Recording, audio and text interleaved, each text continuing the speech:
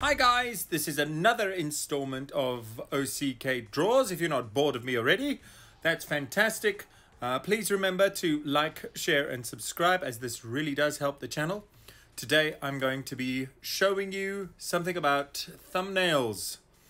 As you can already see, the process is going strong and highly sped up.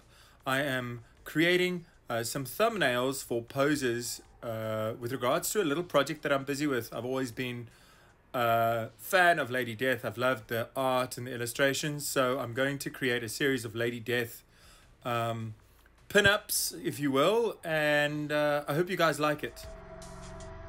At this point in time, you can see that I've worked out all of my basic thumbnails, and now I'll be selecting the 6 that I think are most appropriate to develop into the finalized series of 6 sketches.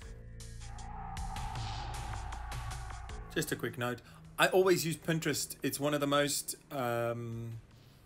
fantastic resources with regards to reference material for pretty much anything visual.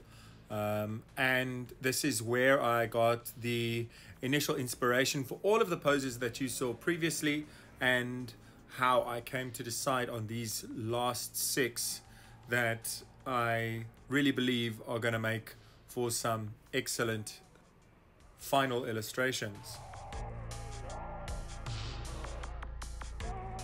Thanks for watching up until this point, and remember to like, share and subscribe like I always say. Okay, so here we are at the process of basically just sketching out and bringing these characters to life a little more, giving some more finalized details regarding what the costumes our character is going to be wearing will look like, and working through them bit by bit and step by step. You'll see that the theme here is Lady Death, like I said before, and lots of skulls, lots of scythes and swords, and just like I said, we'll work through it and draw out things that I think are going to work. I've changed the costume up a couple of times in this sketch series, so she's not always going to be wearing the same attire, which I think is going to lend a bit of fun and originality to the process as well.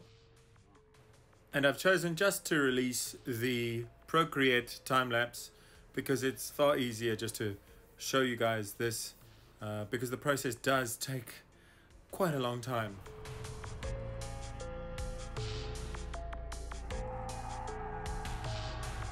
I'm by no means the best illustrator in the world, but I do hope that as artists and keen enthusiasts yourself, I hope this provides a bit of education and a bit of a learning opportunity for everyone who watches the video, aside from a bit of entertainment. Feel free to let me know what you think of these rough designs in the comments. I hope you guys like them.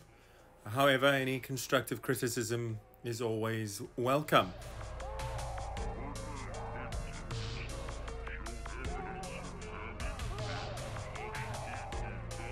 I hope everyone enjoyed the video and looks forward to the next 6 installments, as each one of these little sketches is going to get a full-blown video of the illustration process from this point to the final product.